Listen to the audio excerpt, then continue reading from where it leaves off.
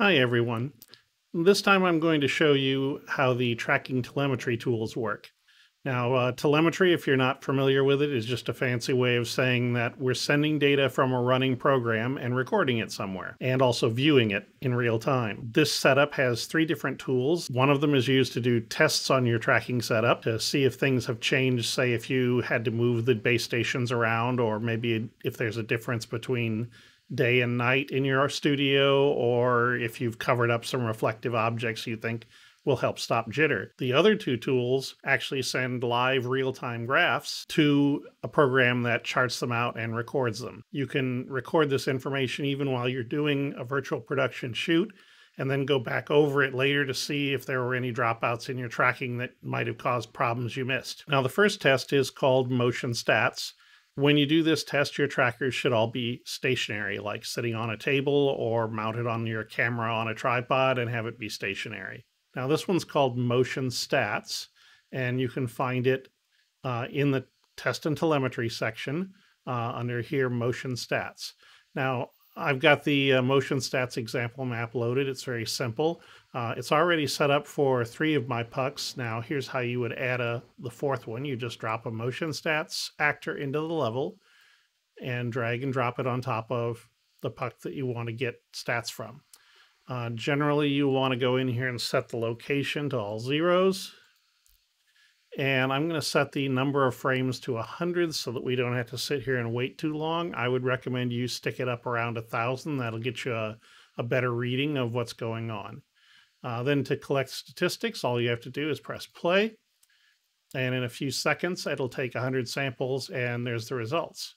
And now those are going to disappear in a second, but you can always go over here to the output log and scroll down and see them here. And you'll see there's ones for puck 1, 2, 3, and 4. You get an average value, which is just basically the position of the puck, the minimum and maximum value recorded from the puck during the test. And you want these to be as close together as they possibly can be. If there's a big change here, it means probably that the puck was moving. Then the really important 2 lines is standard deviation. This is a measurement of how much the puck jitters. And then spread is also a measure of how much the puck jitters. This is the difference between the largest and the smallest value that was seen during this test. So you can see most of these pucks are jittering by about 0.3 of a centimeter, 0.4 of a centimeter, something like that.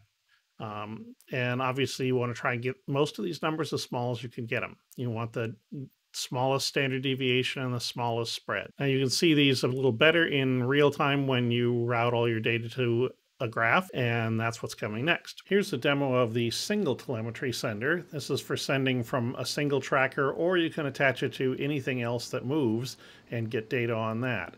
So to start everything up, I've already got telemetry viewer running. I just punch import. I go over to telemetry viewers folder, and then I say I want the single telemetry for 1 actor. Now in Unreal, you just drop single telemetry sender into your map. This is a nice minimal one that goes really fast. And then you drop it onto the object you want telemetry from and check your parameters down here to make sure you've got them set the way you want. And then all you have to do is hit play and it starts recording. And you can see on this setup, we've got a little extra detail. We've got the XYZ roll, pitch, yaw.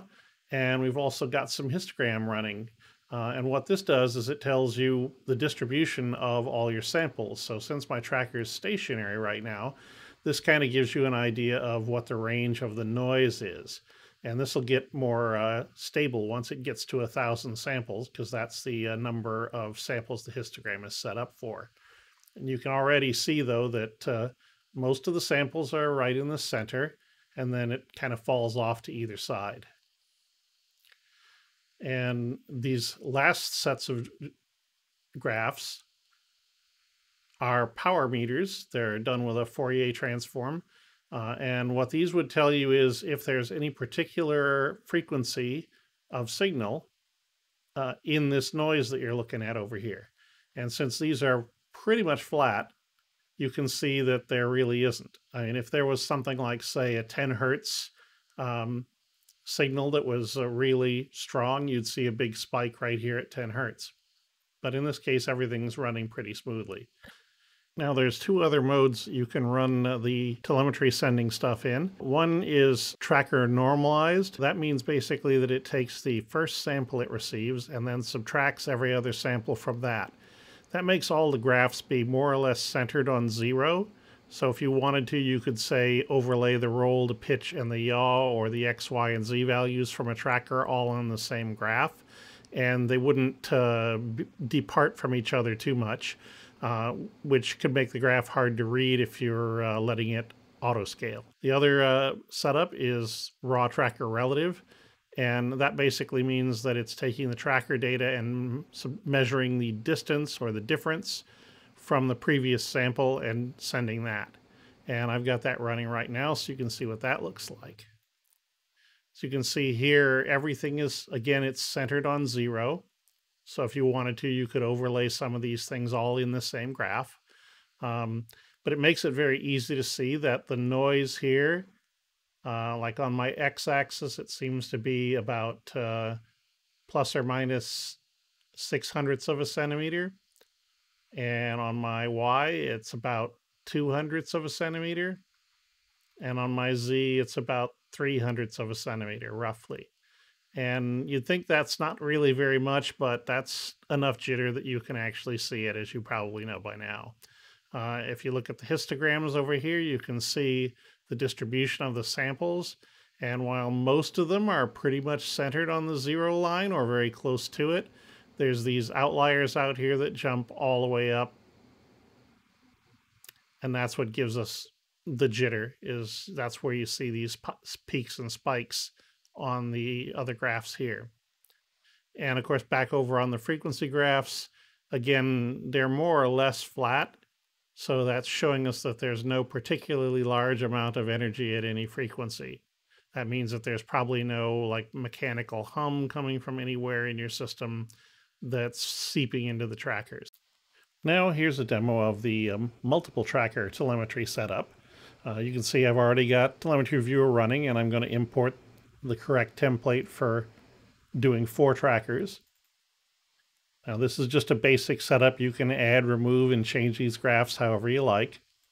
Then I go into Unreal, and I take my multiple tracker telemetry object and drop it into the level, and you can see it's already set up for raw tracker output. It's going to my local computer, port 8080, and I've got it set for a maximum of 4 pucks, which matches the template that I just loaded in Telemetry Viewer.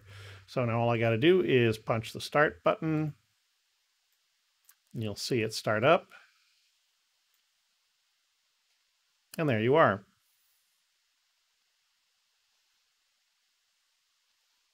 Now this last piece is really interesting. You'll notice up in the upper right hand corner that there's actually video there of me playing around with the trackers on the desk.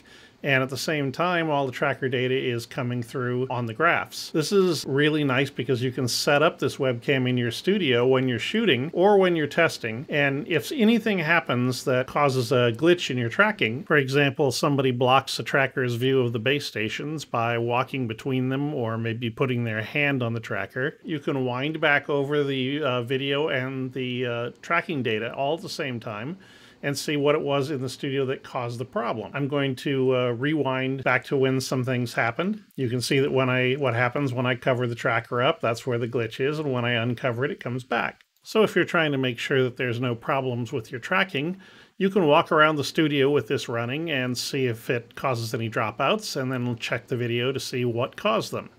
You could also try staging a rehearsal with your talent to see if the way they move around causes any tracking dropouts. That's all for now.